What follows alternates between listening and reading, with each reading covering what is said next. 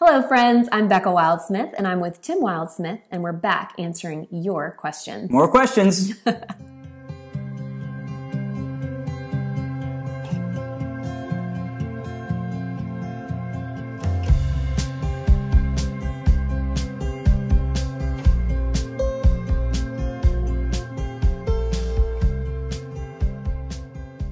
Okay, so we're back with the second of these videos, the Ask Me Anything video series. I asked for the second anniversary of Bible Review Blog for you, the viewers, to submit questions. You could ask me anything. Submitted so many questions. Entirely too many, but I love it. You submitted so many questions that we're splitting it up into 3 different videos. My wife, Becca, is here to ask your questions. We already did one video where we talked about Bible reviewing and the world of Bible Review Blog. And now in this video, we're going to answer questions that are more personal, just about my personal story in my life. Yeah.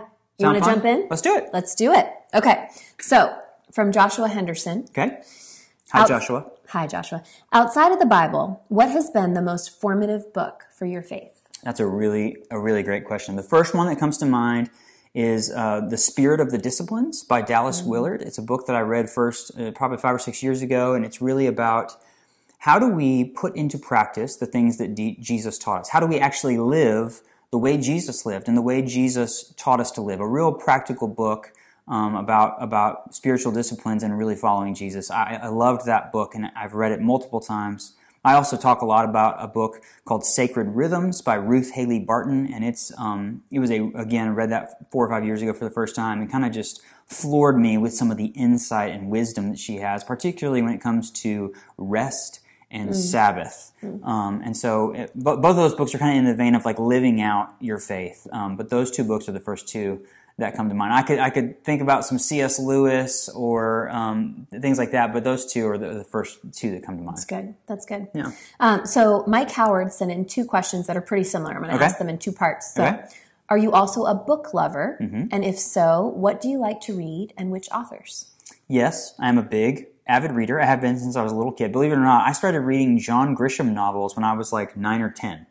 I loved those books. Yeah, I read that sort of stuff. And so I like things across the spectrum. I really like literary fiction. So a lot of the books that you see that like win the Pulitzer Prize and things like that, I love books like that. One of my favorite authors is Colum McCann. I've read everything that he's written, and my favorite is Let the Great World Spin. It's a beautiful novel. I love Michael Chabon. I love Jess Walter. I just read his book called The Cold Millions from a couple of years ago, which was fantastic. I've recently... You have some first editions, too. Like you have a collection of some first editions. I do have some first editions from different people that are kind of like, cool books, like, Pulitzer Prize-winning books or award-winning books. I read a lot now because I started plugging my phone in a different room in the house, and so I read every night when I get in bed. I'm doing Harry Potter, the Harry Potter series. I've never done that before. I like to read memoirs from people, so actors and musicians and politicians and things like that. So I like to read that, and I read a lot of like theology from people like N.T. Wright and things like that. So I like to mix it up a little bit. But yeah, I do. I read quite a bit, Mike. I like it. Mike also wants to know, are you a sports fan? And if so, what team do you root for? Big sports fan across the board. My parents were born in Birmingham, Alabama. They went to the University of Alabama, so I was born and raised in a Crimson Tide family. Becca married into it. So really, that's probably the biggest team that we root for in general. It's been a good 10 years to be an Alabama fan. I root for the teams so I can eat the tailgating food. We do have a lot of good tailgates. Those little Smokies with the little crescent rolls. Oh yeah.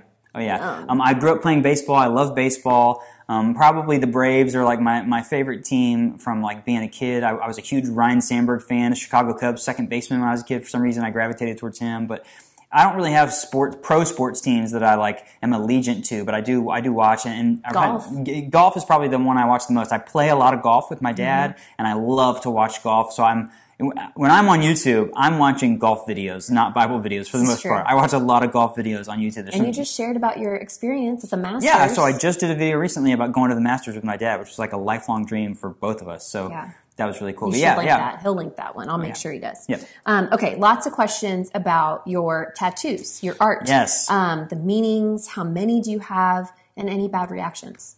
Yeah. Okay, so a lot of people have asked about my tattoos and wanted to hear stories about my tattoos. So I do have full sleeve tattoos. I got my first tattoo when I was 18 years old. It's this little cross, and it has Chinese characters that I think says worshiper. We think, which is the internet was not as great back in the year 2000 as it is now. But I got this tattoo kind of 3 days after my birthday. rebellious. I was not going to tell my parents about it because I could hide it. And then I felt really guilty. So like 3 days in, I told my parents about it. They were, as you might expect, mortified. Back then, I was the only person I knew. Like I went to a high school of like 2,000 people, and I think 2 or 3 people had tattoos. And then I finished my sleeves, my full sleeves, when I was 29. So over the course of 11 years, I continued to get tattoos, and they all have some sort of personal, family, spiritual significance. This one up here is like a big cityscape, both in black and gray and full color, which kind of has some personal, emotional, spiritual significance to me. On my right arm down here, I have our family crest, which is a blue coat of arms with sheep. And my dad's favorite saying is "Life is a journey" is on there. There's also the logo to the 1982 World's Fair that I went to in the womb. So that's kind of for my mom. My left arm is some Japanese-style clouds and lightning bolts. My dad was born in Japan on a military base. And then it's a heart here that says "Love never fails." And then a tree of life from Revelation in there. On my ring finger, I have a B, which stands for Becca. This girl. That's Becca. I have a couple of like traditional swallows, birds on my chest. I have a very large portrait of the Last Supper of Christ on my back, which is kind of a peculiar tattoo when you really look at it. You never see it. I see it every day. and then on my leg, my most recent tattoo, I have a very large tattoo of a bear on my leg. And it's beautiful. It's beautiful, and it has some really very, very meaningful, it means a lot to me, and a good story for me, that it's just about my life, and I have a good friend who's a tattoo artist here in town. So yes, I have a lot of tattoos. I love tattoos. What's been the reaction to your tattoos? I live in the world of like evangelical Christianity in America. I grew up in that world. So even from when I was 18 and I got a tattoo, I remember one of the moms in the youth group didn't think I should be allowed to lead worship because I got a tattoo. When I got a job as a youth pastor about 8 or 9 years ago, one family left the church because they did not want their kids to be taught by someone with tattoos because they had a problem with it. Those are obviously painful experiences. I've had a lot of comments over the years about my tattoos, a lot of criticism. You would be surprised, I mean, I tell you about it, how many comments I delete on this YouTube channel from people in general who are just picking fights with people or coming in and saying ugly things about the Bible or hating on Christianity in general. But the vast majority of the comments I have to delete are people who just say unkind things about my tattoos, tell me that I'm disgusting and that I clearly don't follow the Bible because I have tattoos. And so in response to all of that, I created a video a few months ago that just says, what does the Bible say about tattoos? And I kind of just look, because a lot of people say you shouldn't have tattoos because the Bible says so, but when I try to engage them, they don't really know what the Bible says about tattoos. And so I recognize that that's a subject that people can disagree about, but I wanted to create a video to answer that question and kind of share my thoughts and my perspectives on it. And just so I could point people to a certain place if they do say that. But yeah, it's something, soft You're also in like an art and creative world. You write music and, it's just, I think it's a beautiful expression of storytelling. And like you said, sharing your heart and different things you want to remember and have opportunities to talk about. So, I mean, you've had opportunities to talk about your faith when people comment on your tattoos. Yeah. So I try not to have too soft, literally skin about the tattoos, but at this point, I've had tattoos for much longer than I've not had tattoos. Yeah. And so... And for a guy that doesn't love shots, I don't know how he, for hours, would lay with someone... It really hurts. People ask if it hurts. Yes. All right. Getting tattoos hurts. Will you link that video as well? The tattoo video? Absolutely. Great. Okay. So, this question is from Jonathan. Okay. Is this your friend Jonathan? Yep, Jonathan Resmini. Father Jonathan. Hey, buddy. The sweet dog. Yeah, Juniper. Juniper. Okay. Yes. Blind dog? Blind and deaf. Yeah, she's amazing. And she's the most beautiful dog. Okay. So he asked, outside of Bible reviews, what is your favorite way to spend your time? What do you do? Where do you go when you need a break? Man, my most favorite thing to do when I'm not working, when I'm not doing Bible reviews, is to hang out with this girl right here. That's so sweet and so true. Not a line. She's my best friend. We love spending time together. We love hanging out together, going on walks. We really love to sit on the couch and watch TV together. I'm a bit of a cinephile. I love movies. Yeah, you love movies. I go to the movie theater I'm that person who goes to the movie theater by myself when I have time and see a movie. When the Oscars come around, I see every single Oscar nominated He makes us film. have an Oscar party every year too. I'm like an introvert, would never leave my house, would never see another person if it was okay with the world. And you're like, let's invite people over to our house every year and watch the Oscars. watch the Oscars. It's always fun. It is always great. I mentioned that I play golf with my dad a lot. I really love to play golf. In a former life, I was a professional musician, so I love to, and I'm actually getting ready to release some new music. So I love to write music and play music. That's a big thing. But yeah, just, we love to travel. We're taking a big trip this summer and we're excited about that. So whenever we get to travel together and be together, we love that as well. You're a huge reader too. I often find you reading, drinking a cup of coffee. Great question, Jonathan.